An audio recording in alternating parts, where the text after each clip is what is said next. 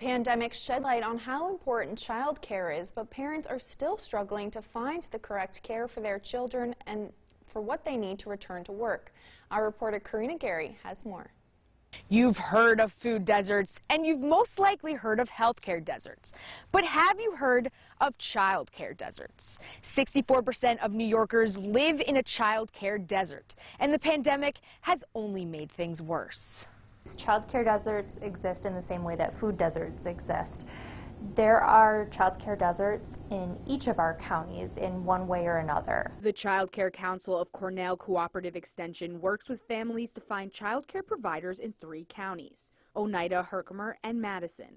Child care deserts existed before the pandemic, but people are now having a harder time than ever finding child care. This area alone has lost 30 providers since the pandemic, which means 750 children are currently without access to child care.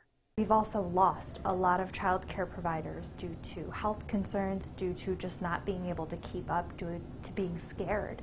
The Child Care Council is desperate for new providers to open their doors in the area. Our biggest hurdle that we're facing right now is trying to find anybody who's able to open a new child care program, because it's desperately in need right now to have new child care programs, and it's in such high demand that any child care program that would open right now would fill up pretty much instantly. Jones notes that now is the best time for those who are interested in opening their own child care programs because of the government grant money through the Federal American Rescue Plan Act and the Coronavirus Response and Relief Supplemental Appropriations Act. For more information on how you can become a child care provider, you can call 1-888-814-KIDS or go to our website at cnyhomepage.com.